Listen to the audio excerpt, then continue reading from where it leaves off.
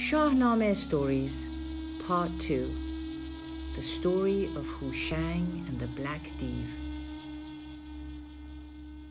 When he heard that the Black Div had killed his son, Kewmars' world turned dark. Heartbroken, he staggered down from his throne, fell to the ground weeping and wailing, and tearing at his clothes and flesh in abject grief.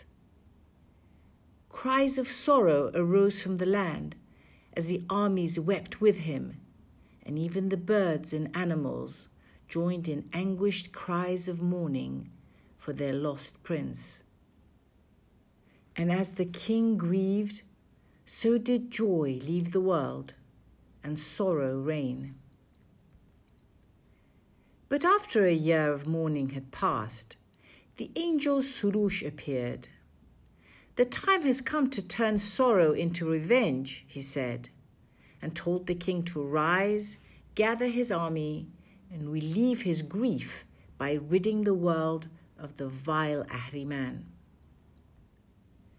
It so happened that the slain prince had a son called Hushang, who was as handsome and brave as his father, and highly intelligent. He had been lovingly brought up by his grandfather, who now told him of his plans to take revenge on the Black Div. "I will raise the armies and accompany you into battle," Kewmars told his grandson. "But I am tired and old, and so you must be their commander and lead them into battle." And what a magnificent army it was! The whole realm and all of God's creatures came together to avenge the death of the slain prince. Paris, angels, birds, wild and savage animals such as wolves, tigers, and lions, as well as the tame, accompanied the courageous soldiers, and all charged into battle, led by the fearless Hushang. The bold Black Div advanced, but this time he and his demons were no match against the magnificent army driven by a father and son's fury and vengeance. Having crushed the horde of demons, Hushang caught the Black Div, cut him in two, and sliced off his grotesque head. He then threw him to the ground and skinned him. There are approximately 30 known and some quite dramatic illustrations of this scene. They vary considerably in their depiction of the battle and the ultimate fate, character, and even color of the Black Div. This painting, dated 1441, and therefore of the Timurid period, is one of the earliest, and as you see, despite his name, the Black Div, Div-e-Siyah in Persian, has been painted brown.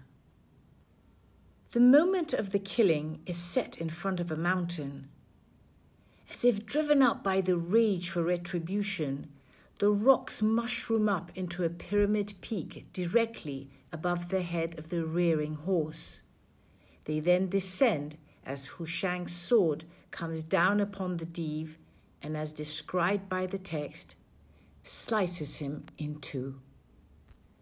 Groups of soldiers, angels, and demons peep anxiously from in between the craggy boulders, whose small craters give the illusion of circular spying eyes.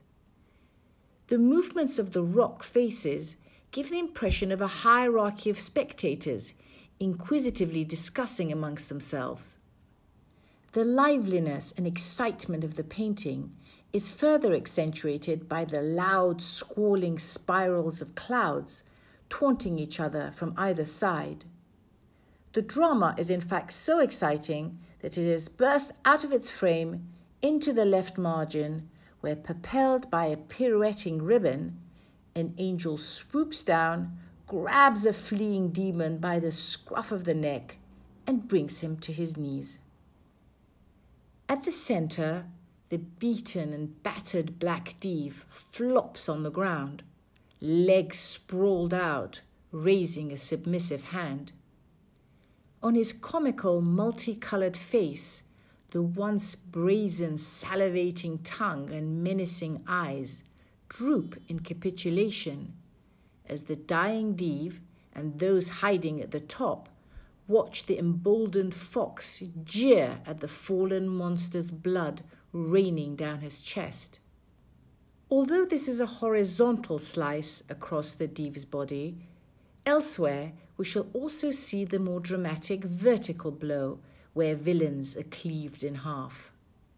In a similar scene, painted in India 1.5 centuries later, the Black Div is again painted brown.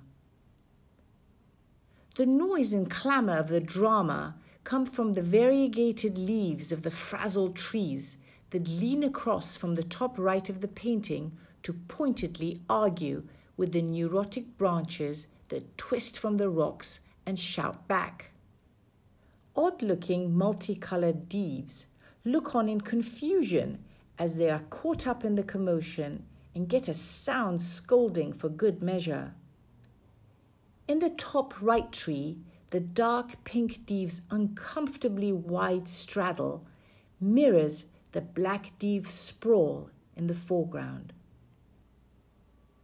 While the soldier's gestures indicate a measure of apprehension and surprise, it is as usual the shock of the upright red flowers, the alarmed crab-like scampering away of the leaf feet just under Hushang's raised right elbow, and the spikes of the twigs shooting out of the cactus-like bushes that create the atmosphere.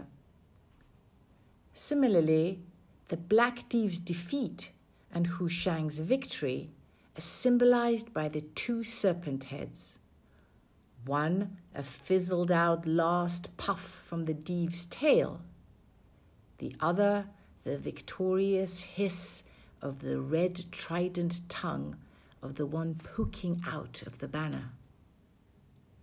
In another unusual manuscript, the Black Div is painted a spotted, dark salmon colour. The eerily silent scene is set in the aftermath of the beheading. At the top of the painting, clouds and rocks draw back to reveal 5 human-looking, multicoloured Div heads with very long noses. The white Div among them is singled out by his horns and his shoulder that points their gaze to the gory double scene below. There, framed by the tilted crowned heads, another white Div with long regal whiskers and eyelashes lies in a pile of twisted and chopped off limbs with a deep gash on his head. Below him, in the foreground, encircled by bursts of startled leaves and panicking white flowers doing their best to flee, lies the freshly decapitated Black Div.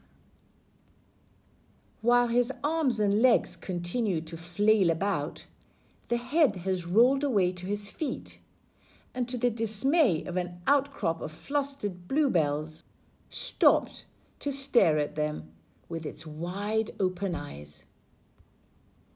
There is little indication of the furious battle that has just taken place, except for the agitation of the horses, as the soldiers, including the frail white-bearded Kewmars, arrive on the scene.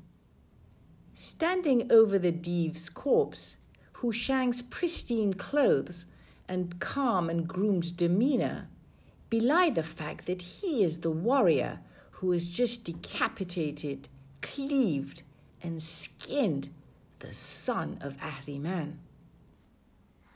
More representative of the narrative is this painting from another exciting manuscript at the Golestan Palace Museum in Tehran, which shows Hushang in the thick of his wrestle with the Black Div. In this action-packed, chaotic, and heated battle, leopard skin-attired soldiers, myriad animals, and 3 peculiar-looking bright blue and purple Divs look on amidst the whirlpool of rocks, clouds, birds, trees, and banner that swirl in and around the central action. The imagery is closely tied to the previous story. The leopard skin clothes hark back to Siyamak and the idyllic reign of Kewmars before the advent of evil. It links Hushang to his slain father by replicating the violent single combat in which he had lost his life, but reversing the outcome. The lower windswept part of the central tree, to which the blue Div clings, emphasizes the force of the encounter, while the awed expression of the two Divs underscores Hushang's strength and victory in retribution. Notwithstanding the numerous paintings of vanquished Divs, as we shall see, they are often, and increasingly from the 16th century onwards, depicted with a broad range of emotions and depth, and treated as the worthy opponents that they are. Here, for example, far from the grotesque creature that we have seen, the Black Div is depicted as one would imagine the formidable son of Ahriman. Tall and elegant, his bestial qualities are kept to a minimum. Sporting a flattering long leopard skin tunic that sets off his brawny body, his impressive physique and bulging muscles are accentuated by the understated bands of gold. Most striking of all, as he looks out directly at the viewer, the gold of his flaming eyebrows casts a light into his blazing, penetrating eyes, giving us a glimpse of that distinct trace of humanity that is at the center of our discussions. But as expected, the most exciting, entertaining, and creative illustration of this scene comes from the most illustrious of all Shahnames, the Shahnameh Shahi, also known as the Shahnameh of Shah Tahmasp. There are 5 extraordinary Div paintings in this exquisite manuscript, which we will discuss at great length throughout these series of videos, and each is breathtaking in its exuberance, humor, and astonishing humanity. This folio has been painted by its most supreme artist, Sultan Muhammad, whose court of Kewmars we looked at in the previous video. Its text gives the full background of how this battle came to pass, including details of the magnificent army and the furious battle itself. Although in most cases the text on the illustration describes the scene depicted, and indeed in the process of manuscript production, the calligrapher wrote the narrative first and allocated the blank space for the artists to fill in this instance, it is stopped short of the capture and killing of the Black Div that is the very subject of the illustration. That part of the story was unfortunately separated from the illustration when the manuscript was broken up by its former owner and many of the folios dispersed. That destructive act and its deplorable implications that will be discussed separately and at great length is on stark view in this example. As with all Persian manuscripts, the text on the illustration is only a part of the narrative. The rest, and in this case the dramatic conclusion that takes up 2/3 of the page that faced it when the manuscript was intact, is hidden behind the painting entitled The Feast of Sadeh at New York's Metropolitan Museum of Art. Nevertheless, can a vicious and bloody battle with such a gruesome end have been painted with more delight and invoke more enjoyment and laughter? With light-hearted humor, Sultan Muhammad has transformed a gory battle of vengeance against evil into a fun scene where the Divs have become objects of ridicule and naughty rascals being severely punished. Their grotesque characteristics are magnified into caricature, leaving no element of the sinister that is not counterbalanced and mitigated by their playful foolishness. The whole painting teems with energy. Beneath a golden sky filled with swirling clouds, somersaulting cranes, and swaying trees, a mauve landscape cradles several dramas between bright green vegetation and effervescent pastel-colored rocks, alive with spirit faces. At every turn of the eye, different figures and clusters create arrays of arabesque form, where each sweep of color and movement is echoed, mirrored, and dramatized.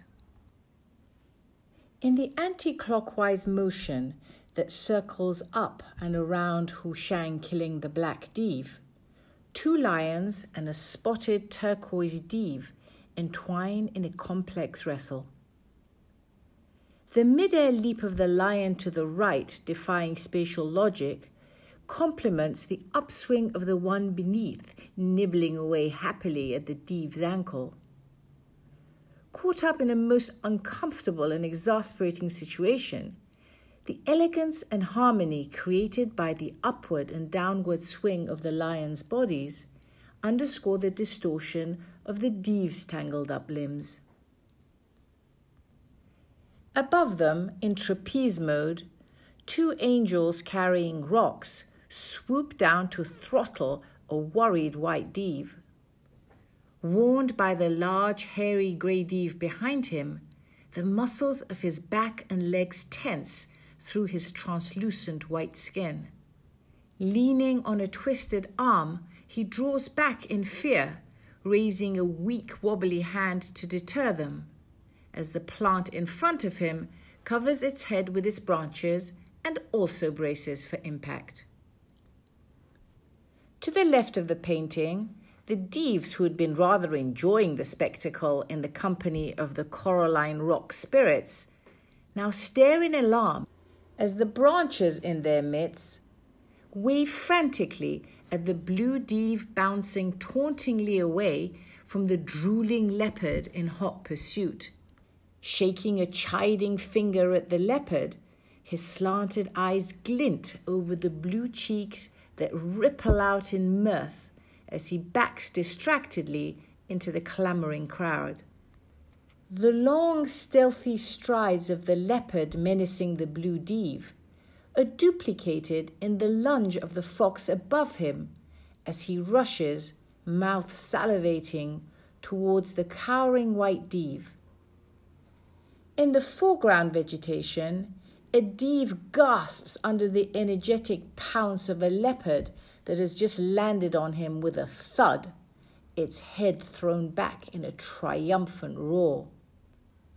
Behind him, caught by his tail that has been humiliatingly wrapped around a tree and is at great risk of being cut off, the pink div raises a lethargic arm to put a stop to the rather odd game that seems to have taken a dangerously painful turn. The noise and energy of the foxes and leopards accentuate the listless plop of the black div at their center. Around him, agitated plants lean in to get a good look as Hushang, who has straddled the div and holding him by one ear, slits his throat. His head tipped forward, the various paraphernalia of royalty in Hushang's crown draw attention to the prima donna peacock headdress of the double flowers perched on an elaborate skirt of leaves. The languid expression of the divs and the furrowed brow of evil intent is offset by the expanding ripples of their mouths, which in the work of Sultan Muhammad plays up their air of cool confidence and roguish nonchalance. Within this marvelous array of zany characters, he gives each Div individuality and a psychological profile of their own. Be it the pink Div's forced yellow buck-toothed smile lodging a formal protest against the removal of his tail, which, judging by its decorative gold band, he is rather fond of, or the ferocious Black Div, who scratches his head in contemplation of his own beheading and accepts his fate with resigned boredom. In the next video, we will hear the story of how Hushang's son Kewmars subjugated Ahriman himself and became known as the Div Binder, Kewmars Div Band, and in return for sparing their lives, made an unusual deal with the Divs.